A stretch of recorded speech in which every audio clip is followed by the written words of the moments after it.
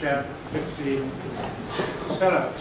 If we'd announced there was this much interest in the 30s, in general, Grayson in particular, we would have gone to the Radisson. Anyway, here we are.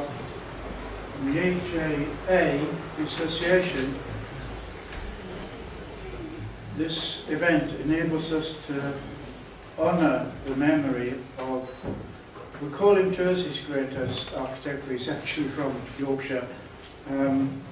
Greatest architect of the 20th century, in my opinion. These are all my views, to begin with. To do this, we've never done this before, but there's three of us presenting. Jeremy Spencer, here, Percival, Jeremy Percival, who I've known for many years, won't show. He's a policeman.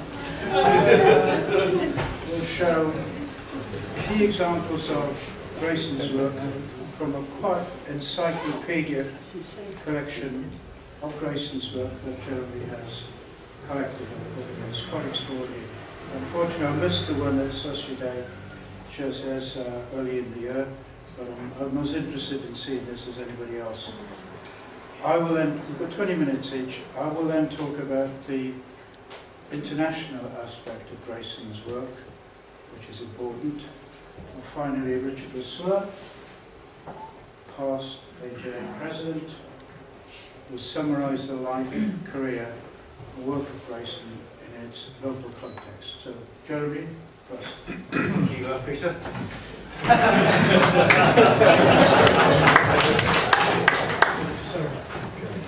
Good afternoon, ladies and gentlemen. For those who don't know me, my name is Jeremy Percival. I'm not an architect, but for the last 5 years I've been researching Arthur Grayson and his work in Jersey and to a lesser extent in Somerset. Today though, I'm going to spend the next 20 minutes showing you some of the work carried out by Grayson during the 1930s. So Grayson came to Jersey in 1929, having completed his studies at the Architectural Association School in 1928, and then spending 3 months working for the architect Oliver Hill. He spent his first years in the island with Roy Blompier, working on such projects as the State's Officers Building and Overdale Isolation Hospital. But after 2.5 years though, Grayson decided to return to England. He was persuaded to stay in the island by Tony Hewlin, the manager of a local buildings material supplier, who asked him to design the first modernist house in Jersey. So, in early 1932, Grayson opened his own architectural office at 6 York Chambers in York Street, and made Jersey his home, on and off, until 1952, when he moved to Somerset. It was those first 8 years in business, though, that were undoubtedly the most productive of his career, with the construction of some 49 houses and 9 commercial properties.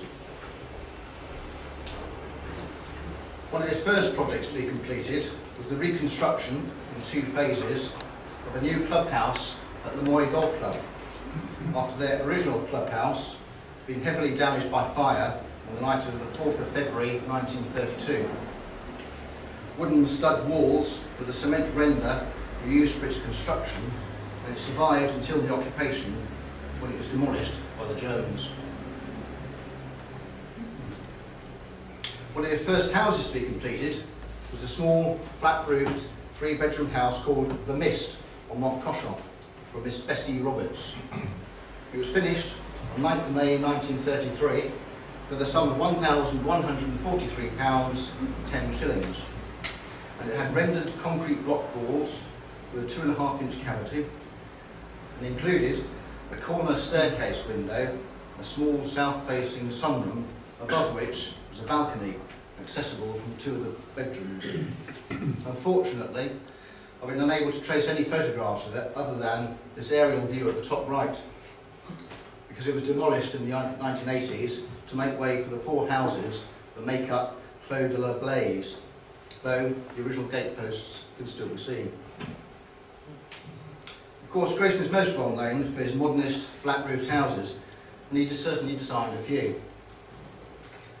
Sandhays on Bonaire Lane is set back from the road to allow the west-facing house to overlook the garden, and provides a good example of how many of the flat-roofed houses from the 1930s have changed over the years. In this case, it was actually Dick the Swerve who carried out the first additions in 1953.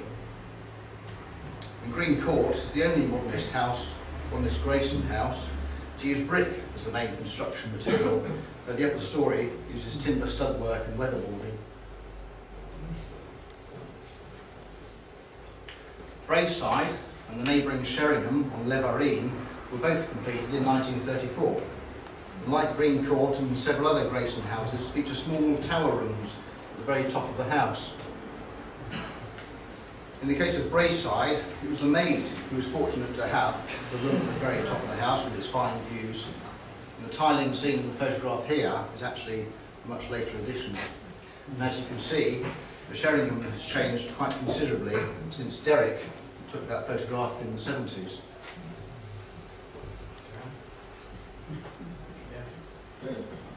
Rockville, above St Aubin, was the first house to be built on the land that is now Montpellier Rock Estate.